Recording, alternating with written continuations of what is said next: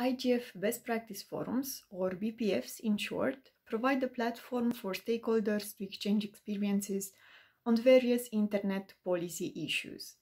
They are open, bottom-up, and collaborative processes, and they rely on input from community to identify good and less successful practices on internet policy issues.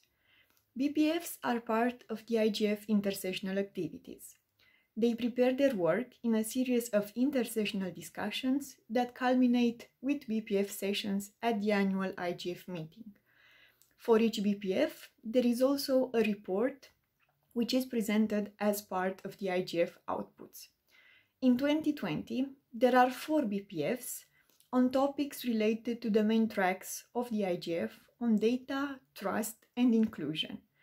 There is a BPF on data and new technologies, one on cybersecurity, another one on gender and access, and a BPF on local content in the digital age. The BPF started working around April to gather community input on their topics through virtual meetings, call for case studies, surveys, and interviews. The collected information and main findings will be discussed and shared at IGF 2020 during the 4 BPF sessions. These sessions will then also be used to further enrich the BPF output reports that will be published shortly after the IGF meeting. Therefore, we warmly invite all stakeholders to join BPF sessions of their interest and further share their experiences.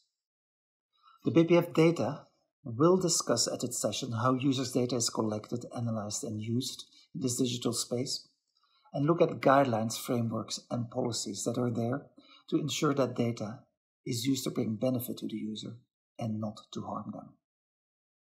The BPF cybersecurity session will look at what can be learned from successful norms frameworks in areas not related to the internet or technology, as well as explore best practices in relation to existing international cybersecurity agreements.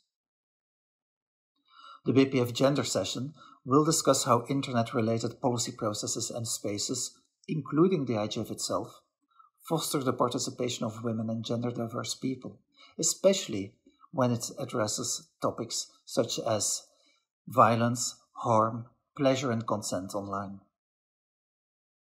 The BPF Local Content session will look at initiatives that have helped protect, preserve and promote local language, cultural heritage and other forms of local content through the use of digital technologies.